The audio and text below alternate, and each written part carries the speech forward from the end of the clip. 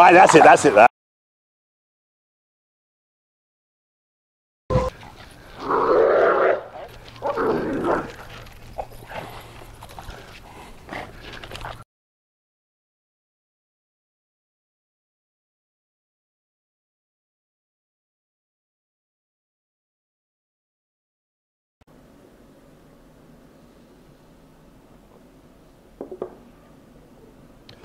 All right, welcome everybody to another episode of Dog Talk and Coffee with me, Richard Heinz. Today's episode is going to be crazy. This episode is meant to be a serious eye-opener to the public, professional dog trainers, behaviorists especially, veterinarians, anybody that is involved in the dog world, okay?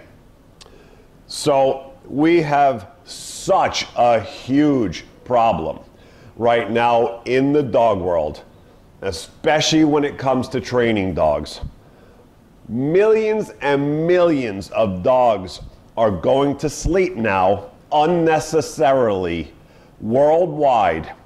I'm getting reports from other countries that their statistics are way up of now dogs being put to sleep on a yearly basis because of outlawing equipment in their countries. We have really completely taken a wrong turn in the dog behavior world. It is so insane that these videos are absolutely necessary for the dog's sake. I'm doing these videos for the dogs. My love of dogs, my passion of dogs. I've made my whole career for almost 30 years revolving around dogs because of my love and passion for them. That is why I'm bringing these things to the table now and gonna really start talking about things that I never would have spoken about before because the world doesn't listen and didn't want to hear the things I had to say. But it's time because the dog world is falling apart and millions of dogs are going to sleep unnecessarily because of the lack of knowledge and information that professional dog trainers, behaviorists, and veterinarians have. They know very, very little about dogs and dog behavior. So, I'm gonna start here. So hang in with me a little bit. During these videos, it's not easy if I'm gonna explain things properly to do it in such a short form. But I'm trying to do my best to keep things at a minimal to get you the point, the idea, and to open up everybody's eyes on these things, okay? So hang in with me because throughout the video, there'll be a lot of things. So, I'm going to start here with the case that I'm working on right now. Two pit bulls that are absolutely at war with each other, living in the same house. Right, that's it, that's it. So a few weeks ago, we, about a month and a half ago, he completely spontaneously started attacking our other dog, Rocco, that we've had for about 2 years. And we didn't know what to do. So the first time, we just reintroduced them, kept doing everything was fine for a few days. Then they got another attack. And the attack was so bad that we could barely get them separated. And by the time we did, I ended up just rolling over and throwing up from complete exhaustion. It was probably almost 5 or 10 minutes to get them separated. Both of them needed stitches. They were completely torn up, and we were just heartbroken. I'd never seen anything like that in my life, and my wife's still experiencing post-traumatic just from that. And then we ended up getting him neutered, because that's what everybody recommended, was to get him neutered. So we got him neutered, and the day he came back from getting neutered, they got in a fight so bad. I was not there. My wife tried to split him up, and she got 5 stitches. And she should have got 20 stitches, but they say not to stitch up the dog wound. So after that, we were complete at a loss. We had multiple trainers come to our house and look at Samson. Every single one of them, within 5 minutes, said we have to euthanize him. He's aggressive to humans. He's aggressive to other dogs. We have to kill him. And that just broke our hearts. We see our animals as kids, and it just really destroyed us, thinking that we'd have to euthanize an 8-month-old completely healthy puppy. And completely in desperation, we tried to just find another solution. And we ended up finding Richard online and watched some of the videos. And my wife and I looked at each other and we just said, we have to try it. We have to try it. We can't possibly euthanize him, even though everybody told us it was going to be a complete waste of time. And within the first session, Samson, which could not even walk on a leash, could not even be near people, couldn't be near anything. Samson was walking on a leash next to another German Shepherd that walked by us. We had no issues whatsoever. And for the first time, we saw a little bit of light. My wife was still extremely paranoid. We have a 1-year-old daughter at home. And then the second class is when we introduced them together with muzzles. Samson immediately jumped out of the car, hostile, ready to kill him, completely all proud up and his tail straight up, and tried to attack Rocco. We instantly corrected him, and ever since then it's really been a dream. For the past week, we've been introducing them slowly to the point where they slept together last night, and on their backs, completely in submission, just as happy as can be. And we finally have our family back. And our 1-year-old daughter, she can play with them both, no issues at all. And we're still in the process, but he's just a different dog. I mean, they couldn't even see each other through a cage, and now they're sitting next to each other with no issues whatsoever. And so it's just been a dream, and I can't thank you enough, Richard, and it's just been awesome. Awesome, awesome, awesome.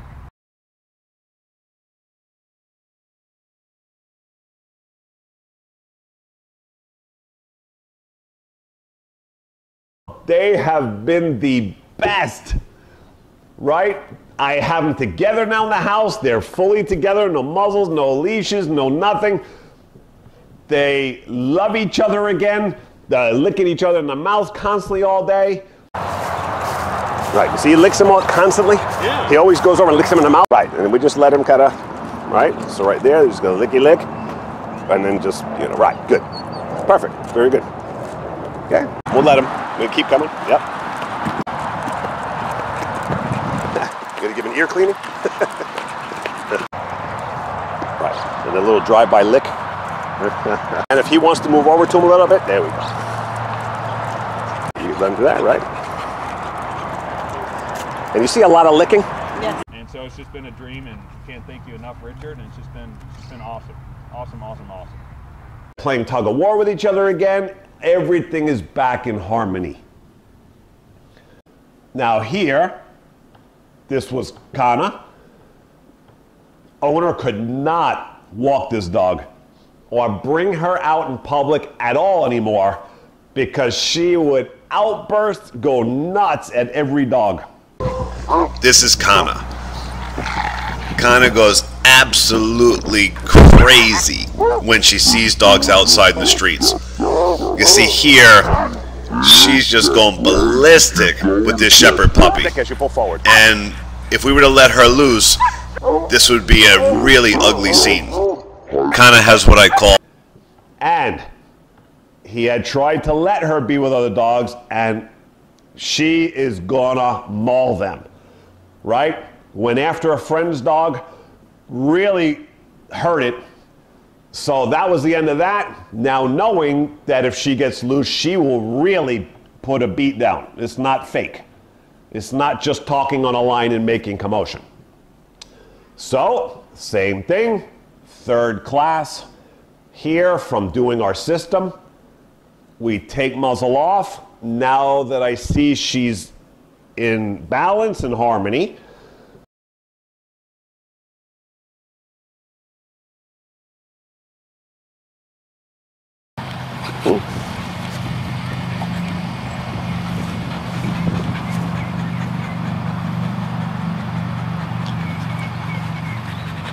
She's gonna try to lick him. That's awesome. She's licking pumpkin in his mouth. Yeah.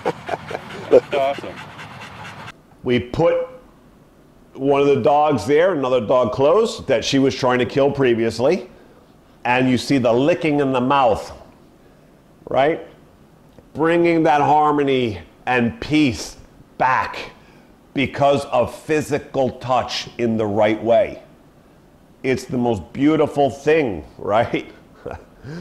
Everybody has it wrong. The whole dog world has it wrong. All scientists, behaviorists, positive dog trainers, veterinarians have it wrong. Now, here, German Shepherd. Girl stopped walking this dog because of the crazy every time it sees a dog.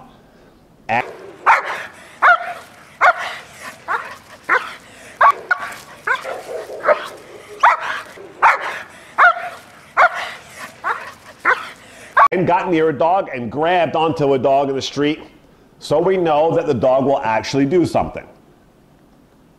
After 2 classes, 3rd class, here I bring dog in and we get the licking again.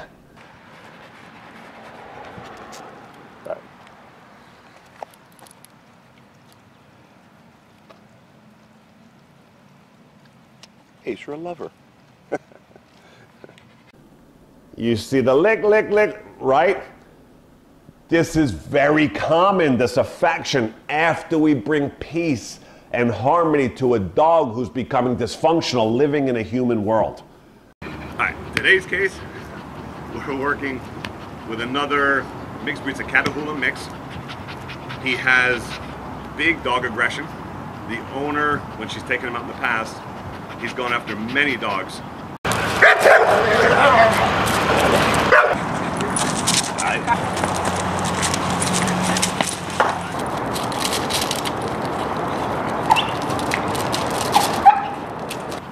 Right? So she's kept him away from dogs the whole time, just in case. And when she goes and walks him, you have to watch out and look everywhere you're going, because if he sees a dog, he goes right for it and gets frustrated off his back feet, the spit flying, right? And anytime he's come in contact, he has gone after him and he grabs him. So what we did here, this is the 3rd class. The first 2 classes I just worked on structure, getting him under control and getting mental discipline so we can set this up for today.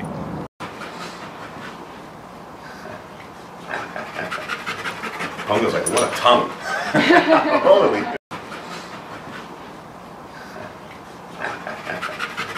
Pongo's like, what a tongue. Holy.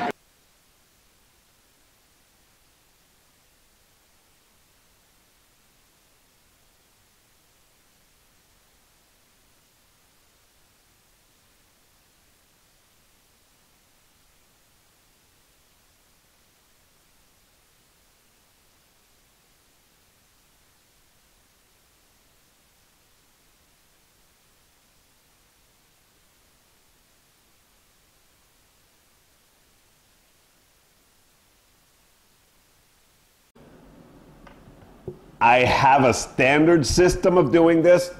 There's a mentality. I've been doing this forever, and there's one place to start with this.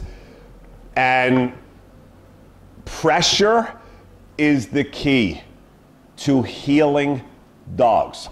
Yes, I said pressure is the absolute key to bringing harmony back and peace back to dogs.